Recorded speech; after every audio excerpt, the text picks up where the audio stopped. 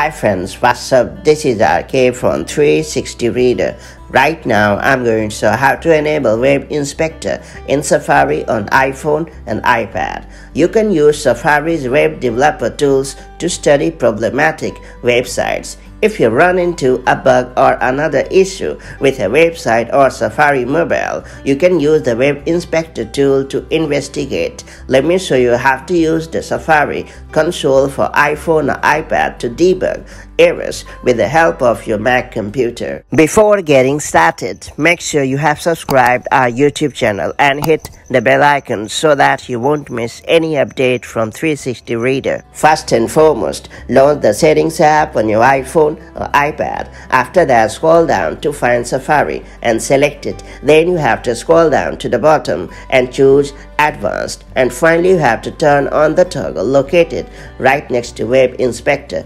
To use the Web Inspector, you need to connect your iOS device to your Mac to enable the Develop menu. To do so, launch Safari on your Mac and then click on the Safari menu that is located at the top left corner of the screen and choose Preferences. Then select the Advanced tab, and finally you have to check the box located to the left of Show Develop menu in menu bar.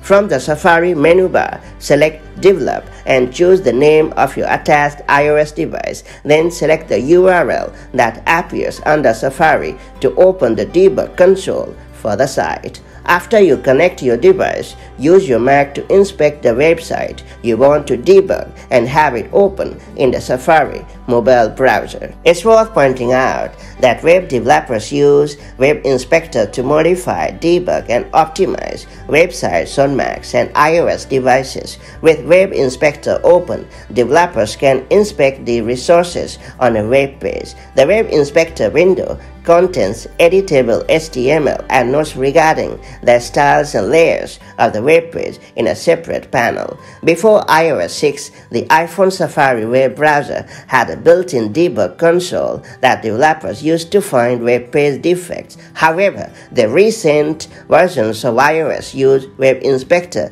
instead. With Safari 9 and OS X Mavericks, Apple introduced responsive design mode in Web Inspector, so developers can now use this built-in simulator to preview how web pages scale to different screen sizes, resolutions, and orientations. That's pretty much it. So that's how you can enable and use Web Inspector in Safari on your iOS or iPad OS device. If you have found this video helpful, do like and share it, and I'll see you in the next video with more handy tips and tricks. Till then, stay safe and have a great time. Bye-bye.